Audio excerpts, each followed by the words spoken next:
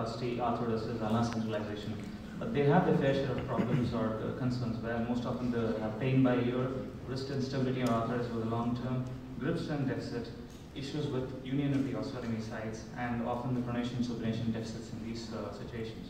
So whenever we think of a durable and stable reconstruction of the wrist, all these points are required, and in case of its wrist arthrodesis, often the shoulder compensates for the loss of the wrist movements. So why wrist arthrodesis with ulnar translocation? Basically, it's a single incision surgery, no donor site mobility, shorter surgical time, and translocated ulna acts like a vascular pedicle bone. So there's a predictive reduction in the non-union rates. And as evident in the example here, this is a dorsal midline approach, and the ipsilateral ulna is translocated after osteotomy in line with the resection level. And we use a 3.5 mm dynamic compression plate, which is contoured for the wrist arthrodesis position, and often there's no additional soft tissue cover required. So this is a patient who had a wrist arthrodesis ulnar translocation. So the translocated ulna is in line with the radius in the third metacarpal, and it's fixed from a dorsal approach. So we had 15 patients on the mean age of 30 years over 6 years duration, and 13 situations with a dominant hand, and the mean resection length was 9.4 centimeters, and the mean surgery time was well within the tourniquet time of 95 minutes. Majority of the patients were giant cell tumors, where the grade 3 were 5 recurrent 5 cases and 1 pathological fracture. The other 3 were distal osteosarcomas and 1 giant cell rich osteosarcoma.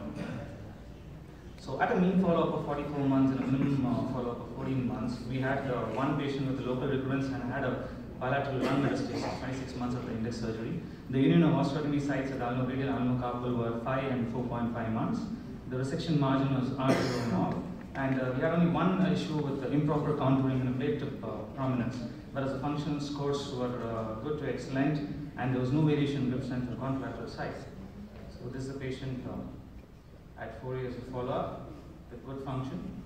So this is another patient again at 3.5 years follow-up who was able to do most of the activities.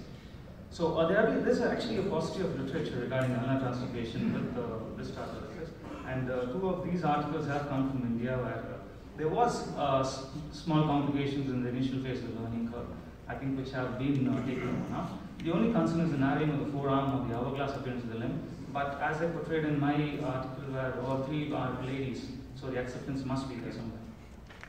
So the conclusion is that this could be a vital option for reconstruction after a section of complicated these tumors. And if ipsilateral ulnar harvesting and translocation is less time consuming, it may avoid the need of an additional donor site surgery and provide a stable wrist while maintaining forearm functions, and it's related an inexpensive procedure also. Thank you. This paper is a hyperbaric oxygen therapy, and a very advanced resolution for the